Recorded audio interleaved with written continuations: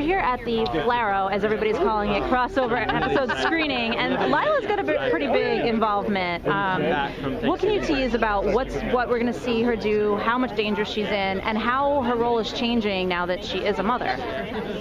Wow, that's an interesting question about the mother. I think that we're going to see more of how Lyla's job affects her as a mother in the coming episodes.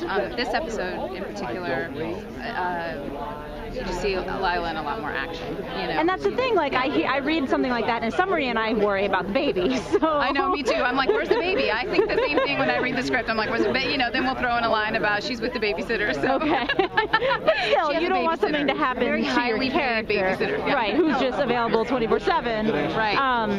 But, I mean, is that something that really becomes an issue for Lyla, for Diggle, in these coming episodes, in terms of, like, what they're doing and how they're doing it and what it means, really, to their family? Yes, I think so, and I think you'll see it happen to Diggle first. I mean, he's already kind of laid it on the table of it, being something that he is concerns him, that he's, it's at the forefront of his mind. Right. And I think that hopefully, and from what little bits and pieces that I've gathered from the writers, you'll see it with Lyla also.